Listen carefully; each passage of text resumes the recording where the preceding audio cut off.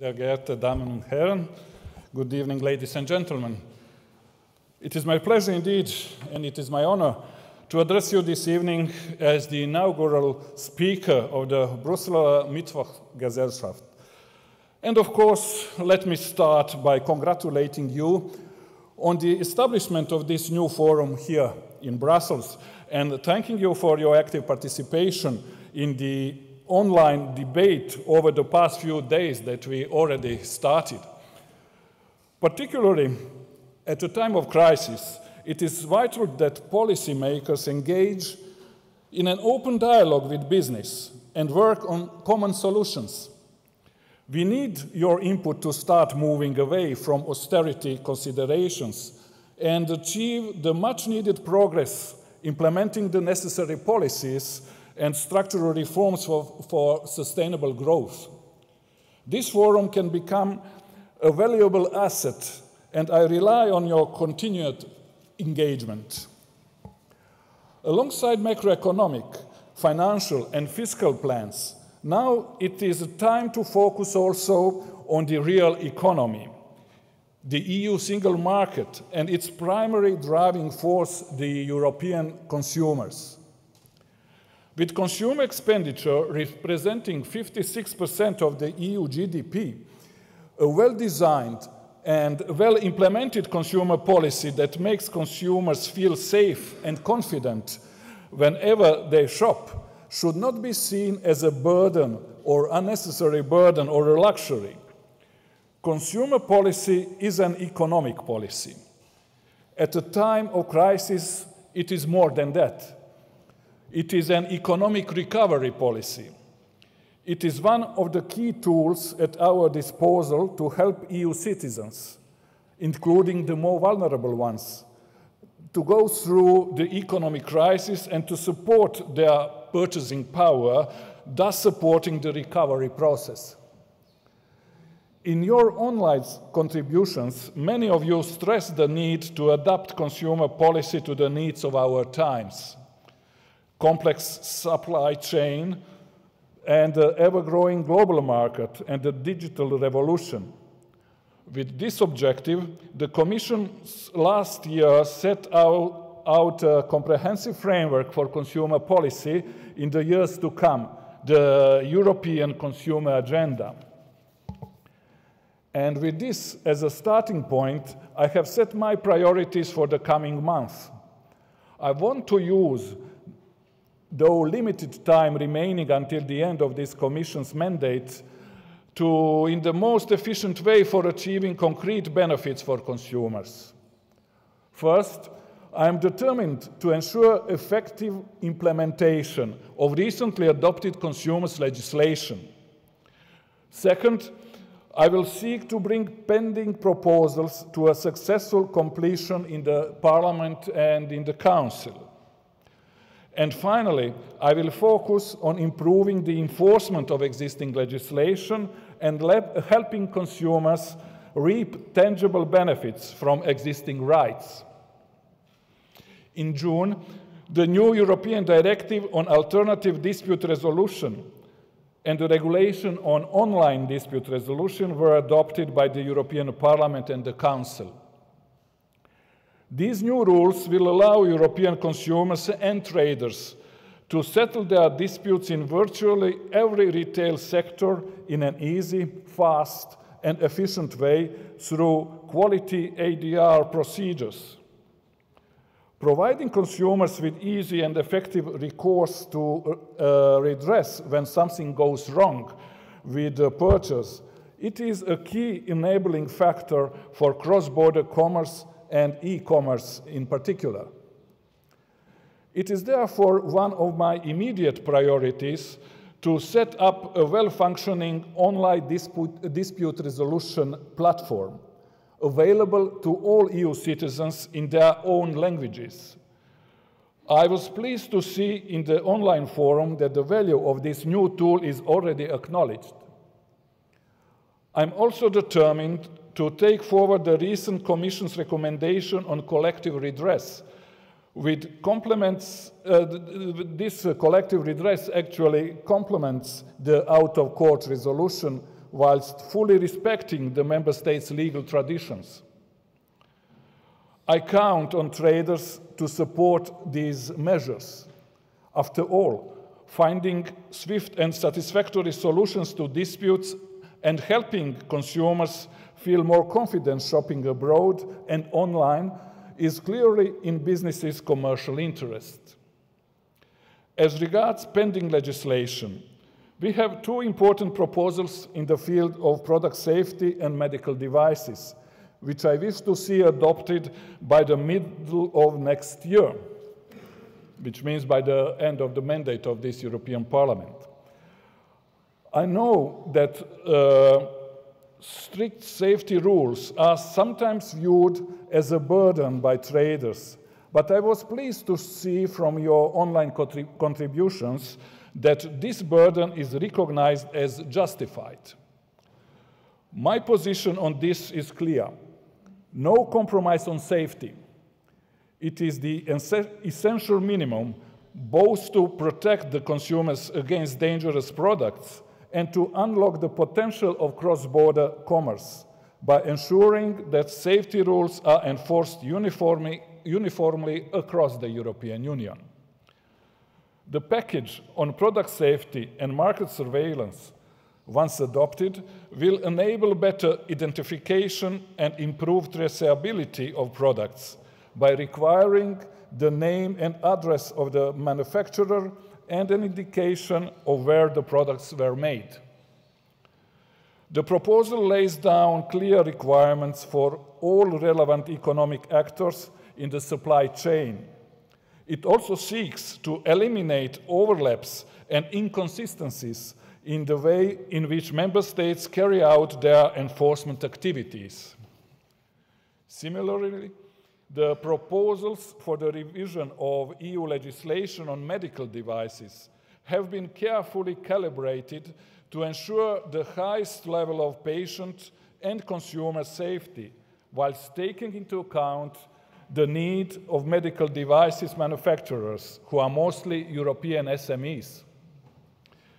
There is no need for me to explain why businesses, and by that, of course, I mean not only retailers, but also manufacturers, importers, and distributors, have a clear interest in ensuring consumer safety.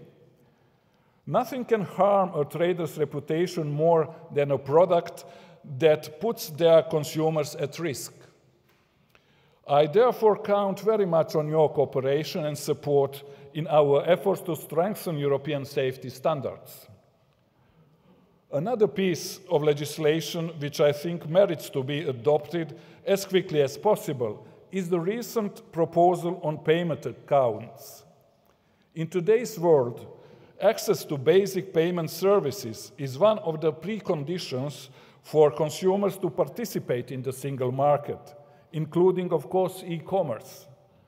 But around 58 million consumers in the EU still do not have a payment account.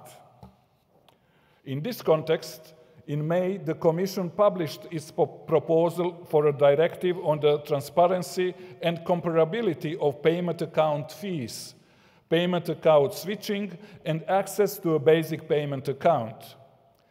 Once this proposal becomes law, it will enable consumers to benefit from offers across the EU and take advantage of the competitive prices they find online. Consequently, it will also allow retailers to reach a broader customer base. My third key priority will be to make better use of existing consumer legislation through two parallel work streams. First, promoting better enforcement, and then assisting consumers to obtain tangible benefits from existing rights.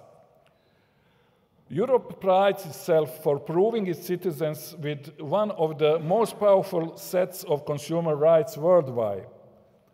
However, rights which are not properly enforced are of no use to consumers. Also, for traders, stronger and more consistent enforcement is necessary to establish a level playing field and reward businesses who play by the rules, by eliminating unfair competition from those who don't. Working alongside national enforcement authorities since 2007, the Commission has checked the compliance of commercial websites with consumer law in areas such as airline tickets, sales of electronic goods, and digital content downloads. These pan-European checks, the so-called sweeps, make customers and traders better aware of their rights and obligations and help to ensure a more consistent application of the rules. I plan to continue such actions, streamlining the process and making better use of the sweeps findings. I also want to further strengthen cooperation among national enforcement authorities on the basis of already existing structures, particularly in those cases where consumers in various member states are faced with the same problems, sometimes resulting from the practices of a single group of companies. Moving forward, I intend to concentrate on the enforcement of the Unfair Commercial Practices Directive in areas linked to travel services, children's online games, telecoms, and energy. I'm also committed to make sure that consumers can benefit from harmonized provisions in the new Consumer Rights Directive as from the first day.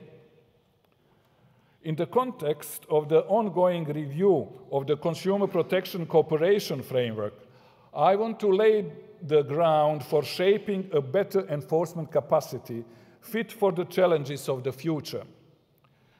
We will soon launch a public consultation on this matter. Your contribution would be valuable to help us identify where inefficiencies currently lie from the trader's perspective and how we could address them. Finally, let me explain briefly what I mean by assisting consumers in tapping the potential benefits of existing rights. I saw that several amongst you were concerned about the risk of over-regulating in your online contributions. And I am certainly not in favor of establishing new rules if these are not truly necessary. I'm convinced that the EU regulatory framework that is already in place has the potential to deliver great tangible benefits to consumers. But sometimes these do not materialize.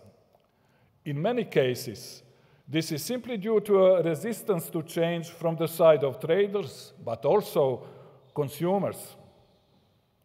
Often, a few simple actions are enough to make a difference. Raising consumers' awareness about their rights, encouraging them to look for the tariff plan that best suits their individual needs, making it easier for them to switch between service providers. Let's take the example of energy.